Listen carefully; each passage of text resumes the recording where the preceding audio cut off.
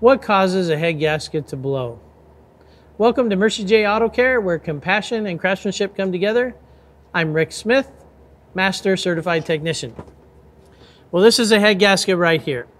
And there's a few things that can cause it. One, it can literally just be over time. We have a cylinder head on top of it and an engine block underneath. Those expand and contract, and this gasket's constantly moving. And so over time, it can literally just wear and start leaking. And where it leaks is between the combustion chamber, which is where the piston goes, and the passages around it, which is where the coolant or antifreeze or radiator fluid goes. So, but the number one cause of head gasket failures is overheating. If we get low on coolant, we have a radiator fan go out, something like that, and the engine gets very hot, then this gets put under a lot of stress and it gets compressed so far that it can't respond and it can no longer seal. So, primary cause of head gasket failures is overheating.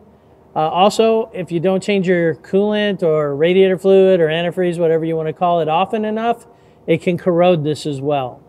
So stay on top of those coolant changes. Don't overheat your engine. It's the best thing you can do to protect your head gasket. Thanks for watching, and until next time, safe travels to you and blessings.